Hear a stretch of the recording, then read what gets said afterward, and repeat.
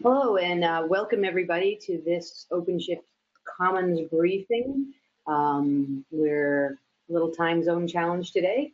I'm doing this live from Brno in the Czech Republic, so I apologize if my sound quality might not be perfect, but I'm in Red Hat headquarters here and heading off to DevConf Czech Republic. There's about 2,000 people signed up to come to this conference tomorrow, so I'm totally psyched to be here.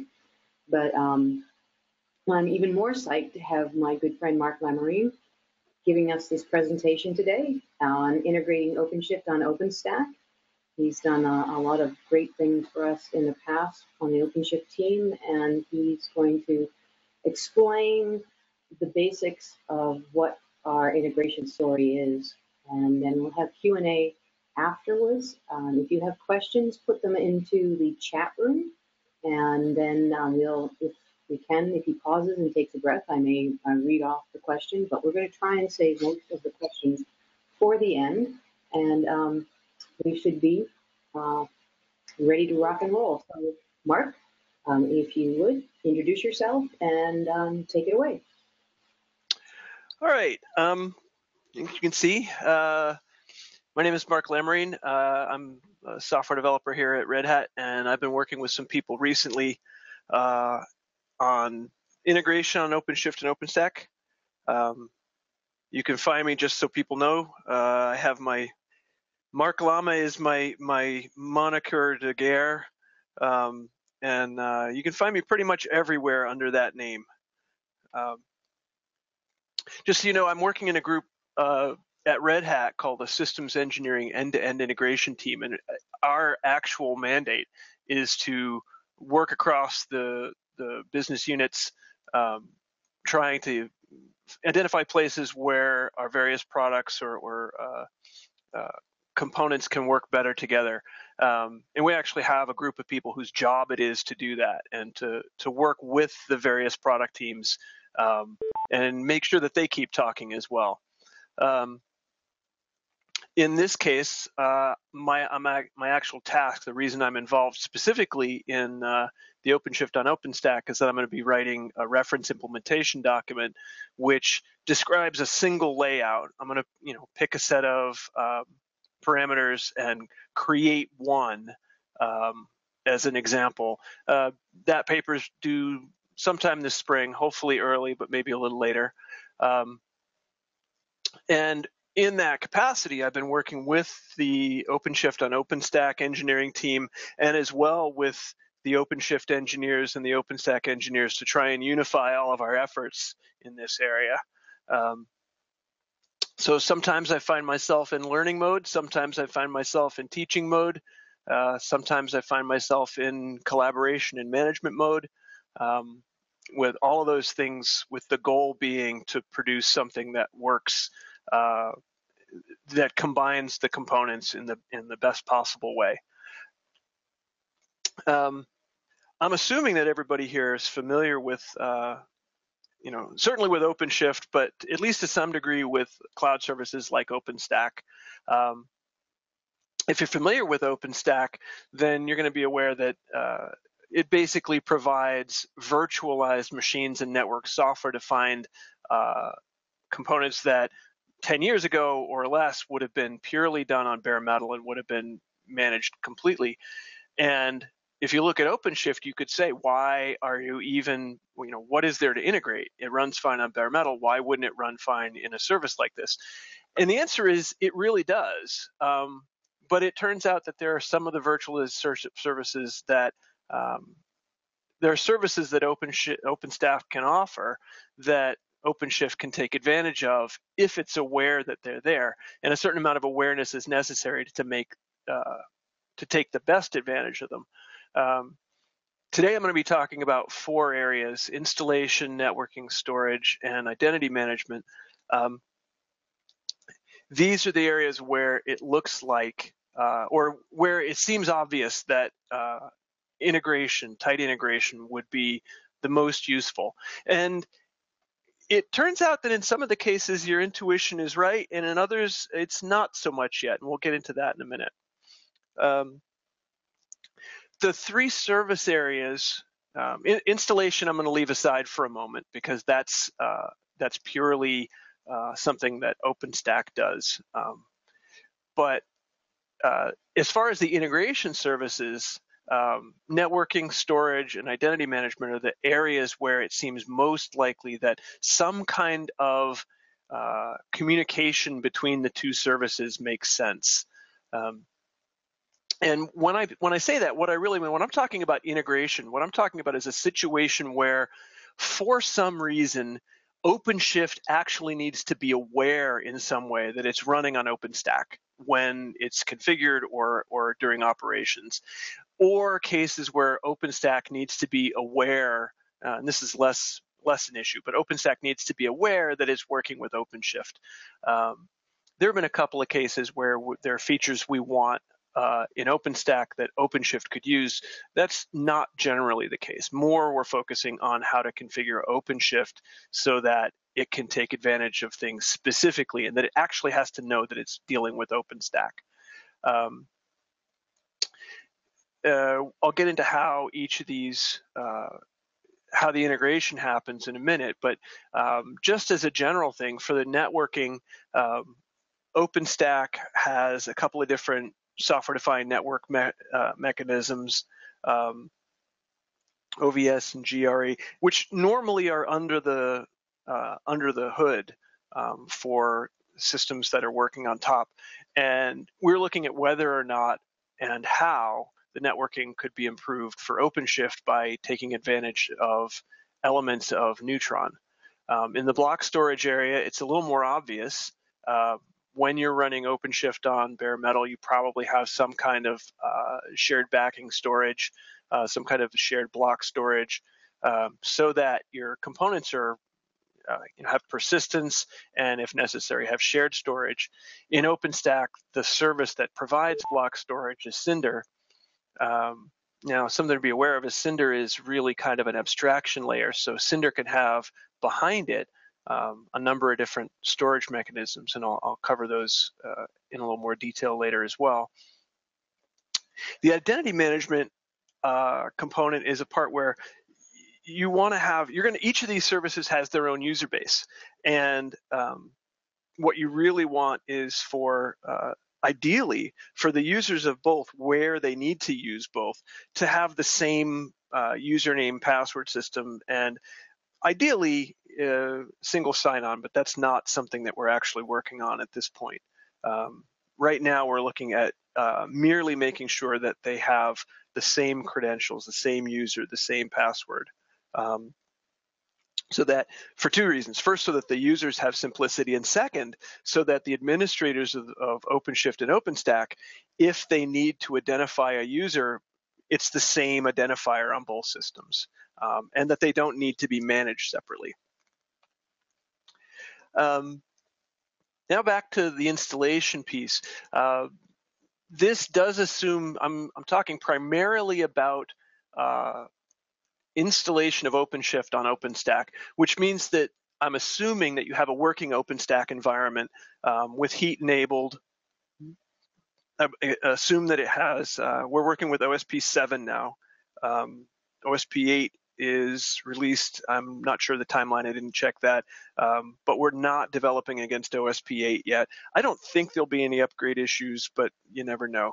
The assumption is that Cinder is there, and that Cinder is backed by some kind of network file service. And this is, as I was saying, Cinder can serve in OpenStack from a number of backing services, whether they're network services like Ceph and Gluster and NFS, or iSCSI, which is also a network file service, but which actually attaches at a block layer rather than being a service above. And it assumes, and we'll talk about this later, this setting assumes that the Keystone OpenStack service is backed by an LDAP service, so that Keystone is not using its own internal database for user management. That's going to give you the best set of capabilities, the best management tools, because LDAP has well-known management tools. And if you're using an LDAP service in general, as long as the schemas match for authentication, you should be able to bind both of them to the same LDAP service. OpenShift has a set of requirements to run which come outside of the installation as well. In this case, the assumption is that you're going to have either pre-allocated or at least the capability of having a floating IP from OpenStack, which is going to be used for inbound connections from the OpenShift customers. It also needs to be published using a wildcard DNS record. People who've deployed OpenShift 3 are going to be familiar with this, so it shouldn't be, I'm not going to spend a lot of time on it.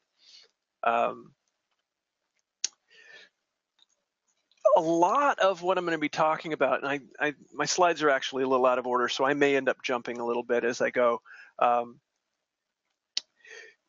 Much of what I'm going to be talking about is the heat stack deployment, because the goal here is to have a heat template which encapsulates all of these pieces, so that when you're doing the deployment, taking advantage of the OpenStack components, you don't need to manipulate those components directly. You should be able to pass all of the parameters that you want directly to the heat stack, and it should do all the setup for you. The heat stack itself, if you're, I'm assuming that you're familiar with heat. The heat stack takes, oops, I have a typo there, 2 dots. The heat stack takes a set of parameters which customize your deployment, and those are provided through a YAML file, which is provided at the heat invocation. I'll show an example of that in a moment. What you're seeing on this slide are the kind of the standard parameters that you'd need to use to run the OpenShift heat stack. With these parameters, you'd get kind of a naive installation. You can tweak some of them to your own. You can select weather image. But if you use just these parameters, you should get an OpenShift service that doesn't take any particular advantage of OpenStack resources. I'm going to be covering the things you can add to that in a moment.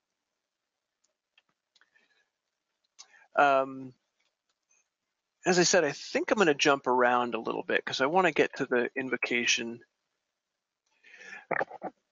If you were going to use that file, it'll be saved as env.yaml. Oops. I don't think I can highlight that. Okay. This is an invocation and a couple of samples for the heat stack create. It creates a stack called OSE, has a timeout of, I think, 180 minutes. The parameters that you saw in the first parameter slide there are in the env.yaml file. You notice that the -e indicates that those are things to replace environment variables or parameters. The second argument I'm using in this case, because I'm building a fairly small, I'm not building an HA. I'll get in a little bit to some stock variables that you can use, stock environment variables that are provided. So this env.single, I'll show you in a couple of minutes. It basically says don't create a load balancer, just mock up the load balancer. So this is disabling load balancing. The final line of the invocation, the -f option, is the entry point to the stack. That file is the actual entry point to the template. I'm not going to get into a lot of details of what's inside those. I will point you at the GitHub for those. Once you start the stack create is asynchronous. So the second invocation shows you how to see that your stack is started. In this case, I pulled this up this morning, so it claims that the stack creation is complete. But you can see how long it took to execute. You'd see create and process in the creation time if that weren't true. And oh, these are actually 2 different stacks. Great. And the final invocation there I'm not going to show because it's a large output, but it would show the current status of the stack as it's executing and what resources are part of it.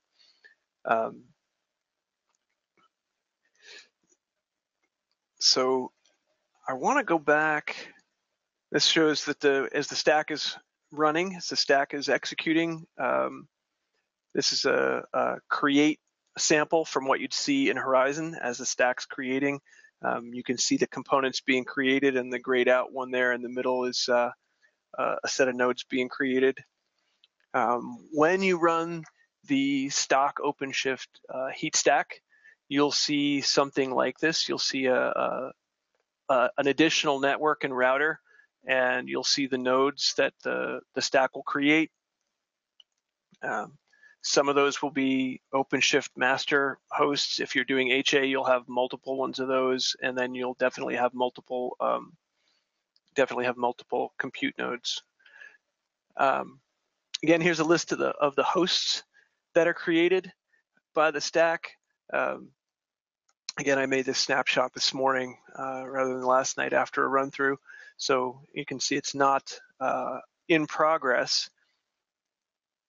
But this gives you an idea of what you'll see. In this case, you'll see an internal name server and a single master node or master host and 2 node hosts for OpenShift. Let me just check. Okay, that's what I wanted to get into. I wanted to start talking about the various integration points before I try to show what the invocations will look like. For networking, OpenShift has a component called the OpenShift SDN. And what the OpenShift SDN service does, it's a standard OpenShift component, and it provides the communications between the nodes, the compute nodes, and also between the containers and pods that are hosted on them. By default, if you turn on the OpenShift SDN, I believe what you get is an Open vSwitch network underneath Flannel. If you just say yes, I believe you get an OVS network. If you say Flannel, if you specify that the OpenShift SDN should be Flannel, it creates a Flannel network using the host gateway mode. Now, the host gateway mode for Flannel is Flannel actually uses OVS underneath it as well, and Neutron uses OVS underneath it in most common installations. And there's some question about the performance of a virtualized network layered over the top of a second virtualized network. It works. I don't have numbers. I'm hoping to get this set up and hand a couple of identical configurations over to some of our performance people who can compare the actual network performance between what we call a vert-on-vert network or one using Flannel with the host gateway mode. The host gateway mode is much simpler. The routing is essentially a lookup table, so there's very little routing logic being executed as a packet's received and encapsulated. The disadvantage from a generalized networking standpoint is that the host gateway mode requires a single broadcast domain for all the participants, where an OVS network is complete networking and can manage routing as well as switching. So the integration here, if you were going to look at these are the options we have set up right now for OpenShift on OpenStack using the heat templates. So there is the possibility. We looked at the possibility of trying to use Neutron directly, and various things led us to not seeing that as the best option. There is an option to Neutron, which is going to be supposedly available in the next release, called VLAN aware VMs. When that service is available in OpenStack, we might reconsider what the recommended option is, because that will allow us to add isolation to the networks that is not there yet, or is not very strong yet. So while this flannel with the host gateway mode is the current recommended configuration, we're going to continue to look at other options. Now, let me see if I can scan back. This one I actually have. This is a fairly simple, I was showing you the parameters. If you want to enable OpenShift SDN with Flannel, I hate kind of saying simply do things, but in this case it really is. You add a single argument to those environments and set the OpenShift SDN parameter to the word Flannel. This will cause the heat stack to pass down the arguments necessary to implement Flannel across the various nodes. I'm going to back up once more because I wanted to show here something that I skipped in the installation part was that we're implementing this as heat only, in the sense that the person doing the installation only needs to feed arguments to heat. They don't need to mess around with any other services.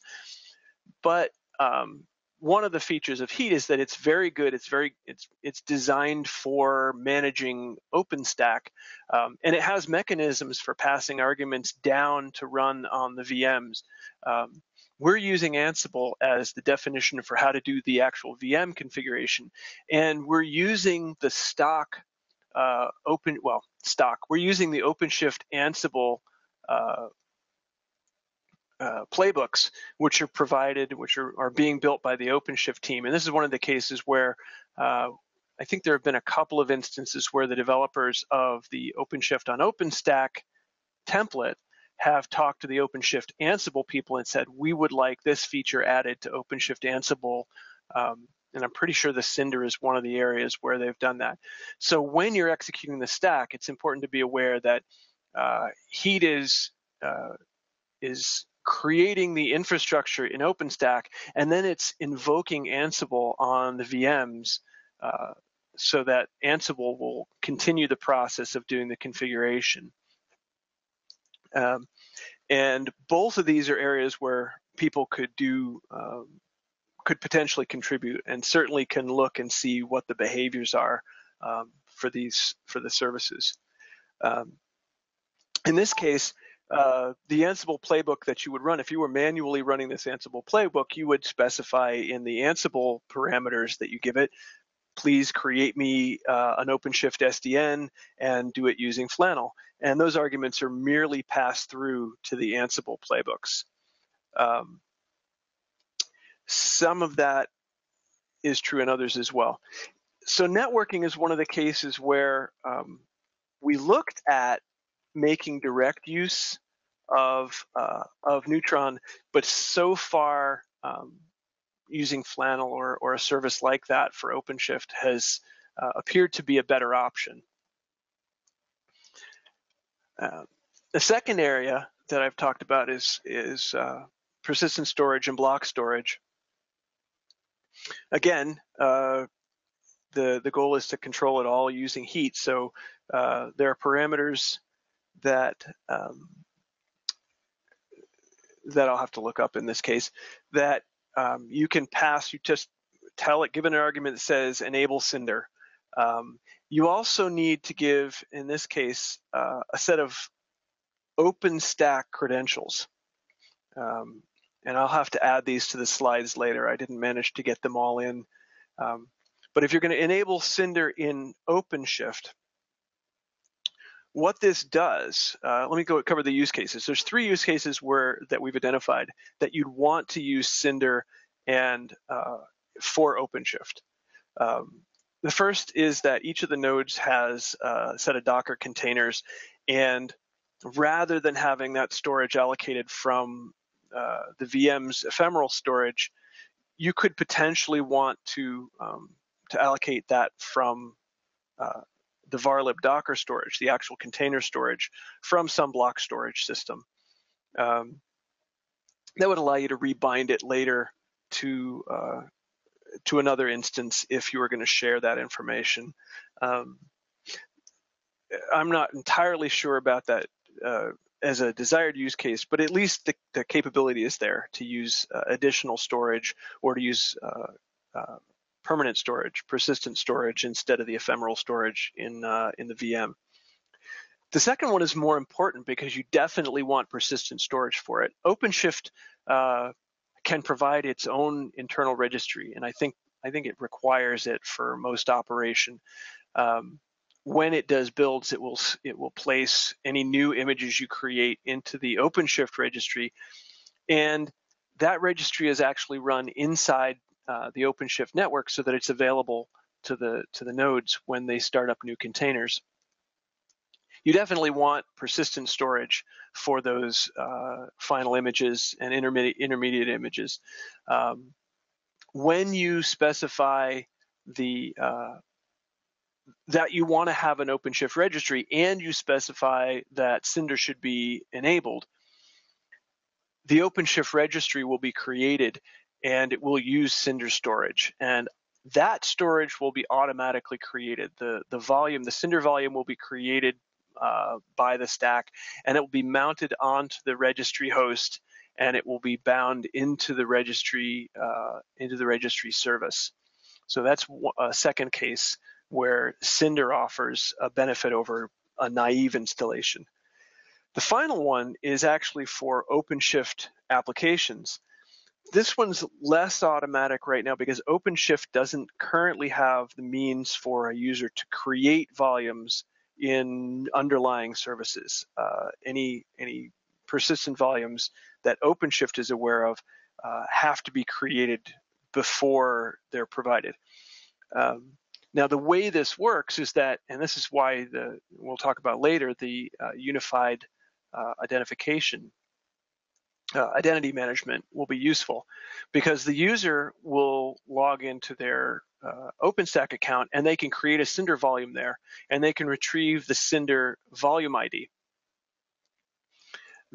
That will, OpenStack creates the volume, provides the ID.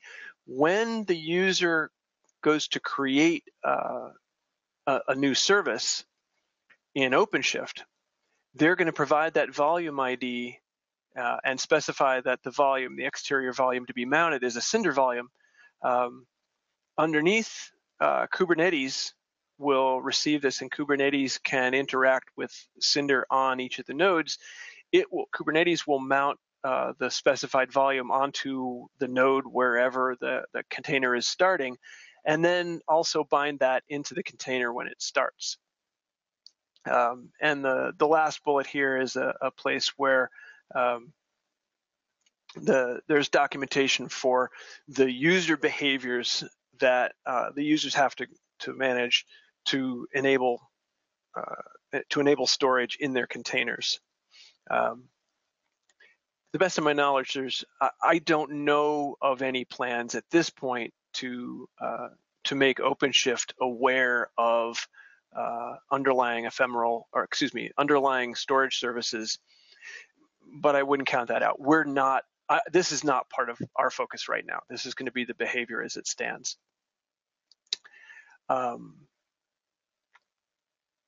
There are options to pass in. I don't have them in the slides right now. I'm going to be adding them when this is done.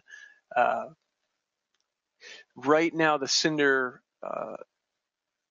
behavior is not committed to the master branch in the OpenShift and on OpenStack, and it may be shifting a little, which is part of the reason I didn't include it. But I'll be including those in the slides, and the links at the bottom will lead to the GitHub repo where the source code is. Like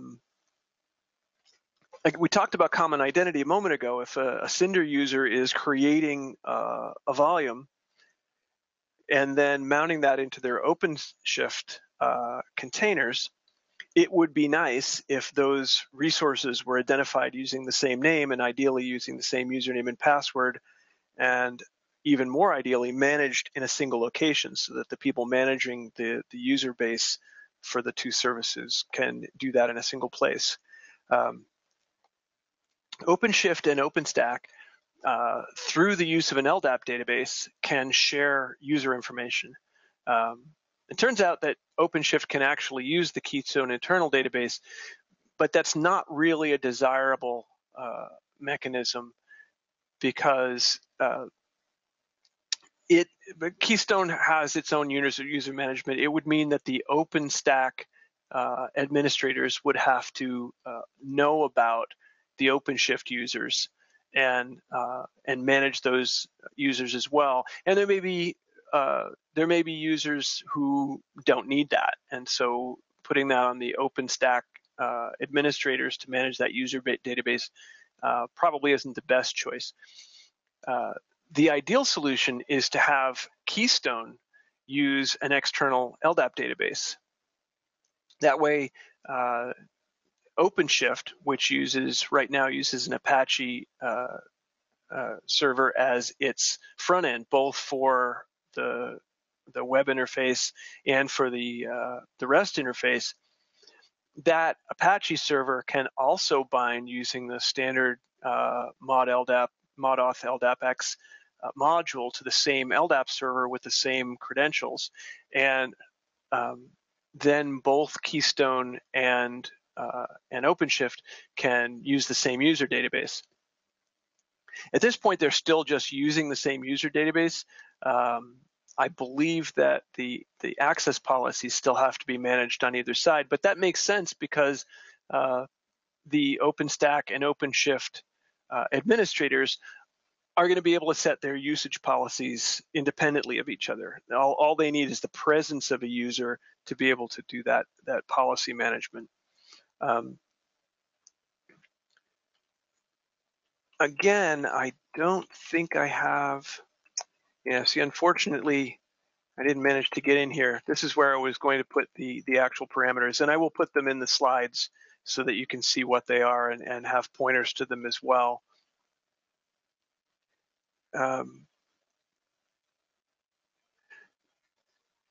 So the point here is that we'd really like you to take a look at some of the stuff, try it out, tell us what's working, what's not working, what you'd like to see. The GitHub repo is public. You can configure your own, you can do a stack create and watch what happens. Feel free to put in issues and pull requests. At the bottom, finally, here's the locations of the OpenShift on OpenStack GitHub and the OpenShift Ansible playbooks. There's also references here to configuring and using Cinder on OpenShift when they're not integrated. These should be included in the heat templates when they're done. And I will add links to these various references at the end. And at this point, I guess I'll open things up for questions. Yeah, well, thank you very much. I know it's a lot to cover, and Judd's asking that he didn't hear much about DNS, and how is naming handled, and is anything automated? The stack as it stands right now creates a DNS server, which is used primarily for the demos. DNS is a publication service, so for the heat stack to modify external DNS doesn't really make sense. And that was why earlier on I noted that one of the requirements is that you have or are able to get the wildcard DNS for the inbound router. Yeah, Scott's got something there. Yeah, Scott just made a note. So if you're going to deploy this for real, the way OpenShift 3 manages the IPs is that it has its own DNS. It needs to be that DNS needs to be delegated, or actually, I don't think it's delegated. I think the wildcard DNS will point to a single A record, so that all IP addresses which OpenShift provides will be pointed to that A record, which is then a router, a load balancer, which will accept the packets, and behind that is a router that'll distribute them to the containers. it's been a while since I looked at the actual DNS setup for OpenShift 3, so I'm ready to stand corrected if that's the case. But other than establishing a place where the OpenShift can add records using DNS mask to the existing service, the outbound publication is still not automated. So both Judd and Scott, if you unmute yourselves, you can ask questions verbally. I mean, something to be aware of is that there's really two issues here. One is that OpenShift needs to be able to add records so that the applications it has will be available, will be published. But DNS is hierarchical, and DNS requires the cooperation of someone upstream to publish things. So that wildcard record still has to be established by someone with the authority to do that. If you just create an OpenShift service and say, here's my my fully qualified DNS name for the root of my service, but you don't have an agreement with someone to publish that, you're still not going to get it. And that's a feature of DNS. That's a fact of DNS. Using the wildcard makes that a little bit easier because I believe that it allows the creation of a single record once, as opposed to delegation and then updating, which requires continual updating each time. In OpenShift 2, each time you created an application, it required updating a DNS service, the actual zone records. I don't think that's true with OpenShift 3. Yeah, it's not, Mark. So for OpenShift v3, we just need to create a wildcard DNS entry in the zone file for the zone that covers OpenShift, and then any application that gets created will dynamically prepend its host name for the app to that record and be resolvable. Yep. Hey, Judd, I'm curious as to what you mean by can etcd or console perform these tasks. Is that related to your DNS question? What are you referring to there? Yeah, one of the great features of console is that it's also a DNS server. So as you're creating nodes, whether they be containers or virtual machines, the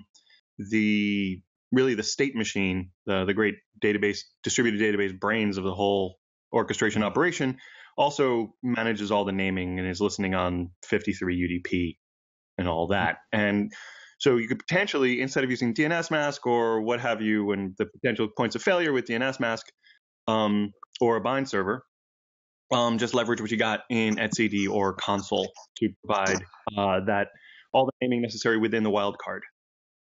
Yeah, so we haven't taken a look at that yet, but I think at the end of the day, what the requirements are is for us to be able to update some DNS service with the dynamic host names that are being generated for the VMs that are deployed onto the OpenStack environment. Now, we can do a heat stack query after the environment has been deployed and pull certain parameters out of that based on pre-configured values from the stack that was created. And if you want to inject those into your console DNS service or into your bind, DDNS update mechanisms in your production network, then that's something that could certainly be considered and evaluated. But right now we haven't taken a look at whether or not etcd or console can look at that. However, I'll add it to the to-do list to take a look at later. Thanks. It might just save you a big step, Sure. And there's a nice distributed database. Absolutely. Thanks. Perfect. All right. Are there any other questions on the call? Add them into the chat. We can do that. Yeah, I have a quick question. In terms of etcd services from OpenShift, so how it is going to coordinate with the DNS from the OpenStack? So what is the exact correlation with that when any container spins up in OpenShift? So that's Aresh, correct? Arvind. Yeah. Arvind. Arvind. Oh, okay, Arvind, sorry. You were really breaking up there, and I couldn't quite make out the question. I was asking because I wonder if it corresponded to the question in the chat window. No, my question is related to the ECD services which will be used by OpenShift, how it is going to coordinate with the DNS services at OpenStack layer when any container spawns up. Sorry, Diane, could you make that? Perhaps you could just type that into the chat channel, and I'll try to answer it. Yes. Yeah, sure. And then there's a while you're typing that, I'm going to take a look at the other question in the chat. So if someone might get OSP running via Cola, would it be possible to deploy the OpenShift environment on top of this environment? Right now, as of the 3.1.1 release for OpenShift, we do have support for deploying OpenShift in containers. And in fact, we have been working on a feature via this heat stack deployment that will allow you to deploy OpenShift in containers on top of an Atomic Enterprise host on top of the OpenStack environment. So provided Cola is kind of orthogonal to that, we do have OpenShift running in containers that can take advantage of our entire, Atomic kind of ecosystem, if you will, for containers, which includes the Atomic host itself. So I don't see why running OpenShift 7 via Cola would prevent you from launching the heat stack in this manner right now. I think it would work fine. Okay, and we're just waiting for Arvind to type his question into the chat. Here we go. How etcd service coordinate with DNS services on OpenStack? How does etcd service coordinate with DNS services on OpenStack?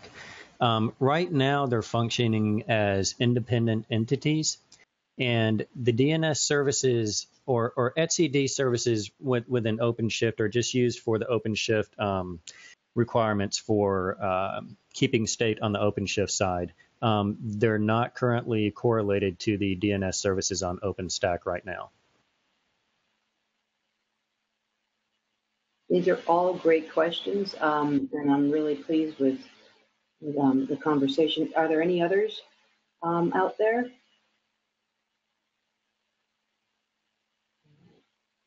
Absolutely, so and if you guys have any feedback or want to discuss these, let's please do so. This is great stuff, Diane. Thanks for coordinating. All right. Well, thank you very much, Scott, for jumping in there, and Mark for getting this. Oops, there's one more question here. I'm going to sneak it in for Judd. Is LDAP a blocker? Yeah, if I don't have an LDAP backend for Keystone, I can still deploy, right? None of our deployments have LDAP backends that we know of. Absolutely, you can still. No. Yes, you can do what you want to do. You can also, I believe, still unify the authentication, the identity management, but your capabilities are going to be more limited using Keystone than it would be if both were using LDAP.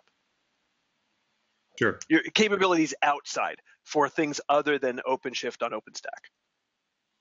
And Judd, in addition to that, like if you're just deploying OpenShift on top of, take any provider, for example, and you're not doing any LDAP integration, you can still log into that OpenShift host and configure it to authenticate however you want, whether that's using wide open for proof of concept purposes or whether or not you're setting up HT password authentication on it.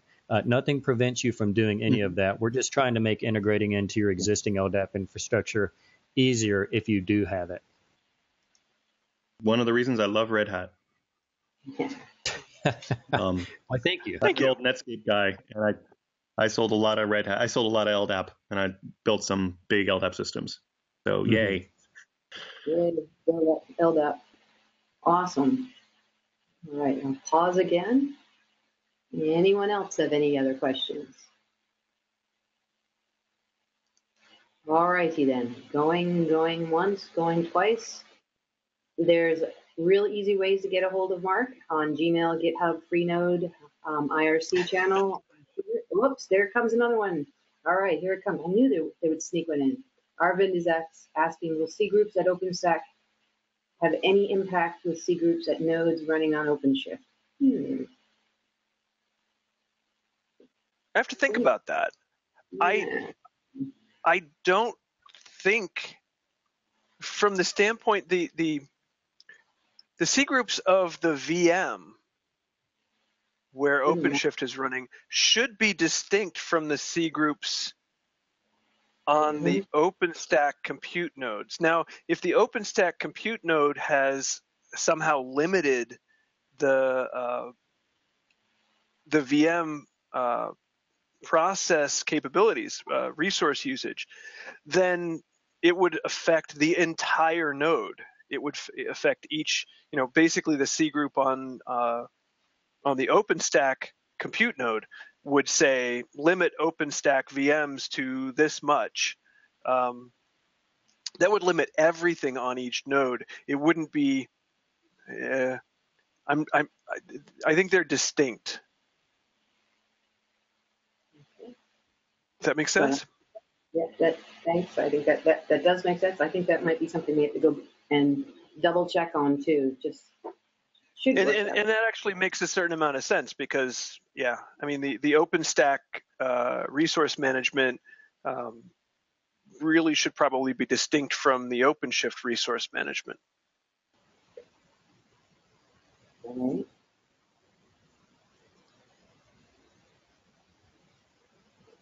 We may need a little bit more insight into that. That'll be, I think, another topic for a blog post someday.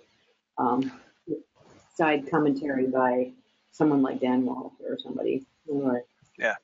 Fun folks here. So again, thank you very much, Mark and Scott. And we'll post the slides. We'll give Mark another day or two to finish his links and fill in some of the blanks. But the slides will go out on the OpenShift Commons mailing list. I'll send a link to that, and we'll update and put this recording up on briefings. So we'll be back again next week, and next week we're doing identity management. So there'll be some good questions there. Take care, and thanks again. Thank you.